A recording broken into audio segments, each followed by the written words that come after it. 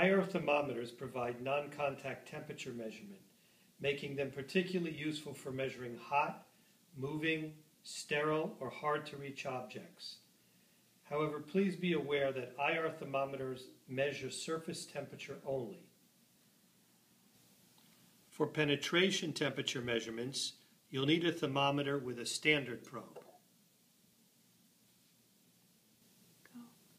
To measure surface temperature, simply hold the IR gun, press the trigger, and aim the laser guide at the target.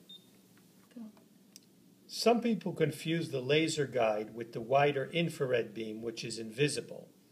The laser points to the center of the area being measured, but doesn't represent the entire area. The actual area being measured is determined by the distance to spot ratio of the particular infrared thermometer you're using, and this varies from model to model. As the distance from the object being measured increases, the spot size being measured increases. For example, Spear Scientific's IR pen has a distance to spot ratio of 1:1, meaning that at 1 inch from the target, it'll measure a diameter of 1 inch. At 2 inches, it'll measure a diameter of 2 inches, and so on. This model has a distance to spot ratio of 12:1, so it measures the same 1 inch circle at 12 inches away.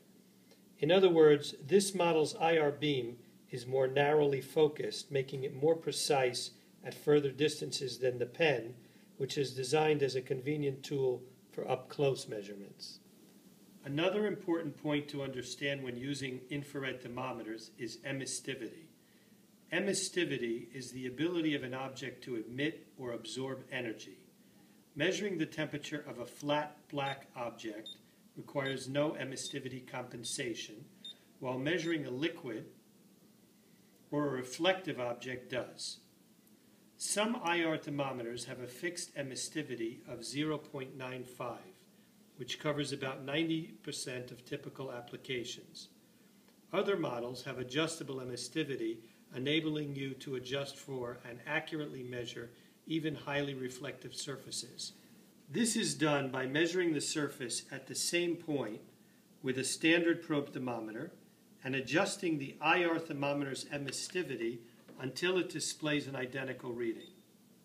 Thereafter, the IR thermometer will accurately measure any point on that same surface. There are many IR thermometers to choose from. To determine which one is right for you, you'll need to consider the distance at which you intend to use it, if you will be measuring highly reflective surfaces requiring adjustable emissivity, as well as the temperature range, resolution, accuracy, and any additional features you require.